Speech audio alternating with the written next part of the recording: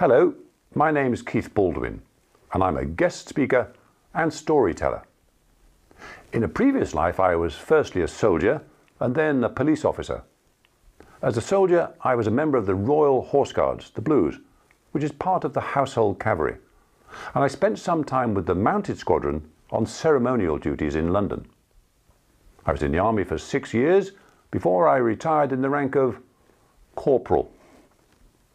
Then came the police service, and like Dixon of Dock Green, I thoroughly enjoyed being an ordinary copper. I managed to get promoted though and retired eventually in the rank of superintendent. Mind you, it didn't take me long to realize that superintendent was just slightly less important than corporal. I had plenty of opportunities in my service life to meet with people in situations many and varied. And this enabled me to sharpen my skills as a communicator, negotiator, and presenter. And all of these attributes are of much use to me now in my current role. I also managed to build on my sense of humour, as it seemed that never a day went by without there being something quite memorable and usually very funny happening around me. Such as the day when, as a police officer, I nearly killed the Queen Mother. Or the day when, riding an army horse, he lived up to his name, which was Satan. But those are, I suppose, stories for another time.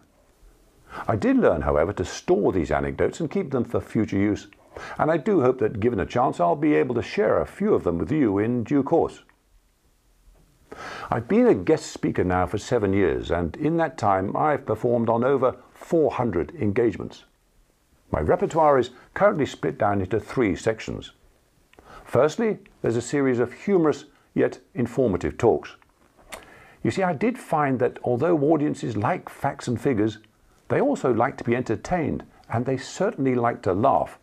So, for example, with my story All the Queen's Horses and All the Queen's Men, yes, we'll learn a lot about the history of the Brigade of Guards and the history of King Charles I, whose job was axed.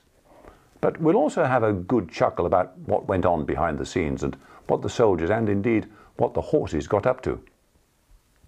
Then there's a selection of PowerPoint presentations about individuals such as George Mallory, who may have been the first man to get to the top of Mount Everest, or Amelia Earhart, the world-famous pilot who disappeared under mysterious circumstances over the Pacific Ocean in 1937. Then there's Charles Herbert Lightoller. You may not recognize the name, but if I say that Charles Herbert Lightoller was second officer on the Titanic, and that he had a very adventurous life before and indeed after that episode, that's another good reason for coming to one of my talks. The third string to my bow I call classic readings. I've always been a fan of Charles Dickens, Dylan Thomas, Shakespeare, of course, and many more.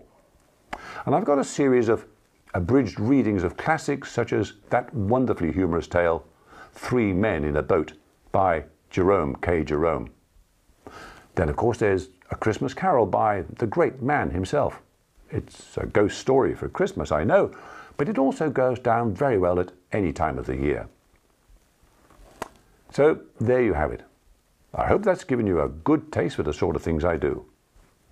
It was once said to me that a good speaker is one who engages well with his audience, is one who entertains as well as informs, and is also one who self-evidently thoroughly enjoys the process. I hope I can prove all of that to you. If you'd like to know more or would like to make contact, please go to my website, which is www.tallfellow@hotmail.co.uk. Thanks very much for watching.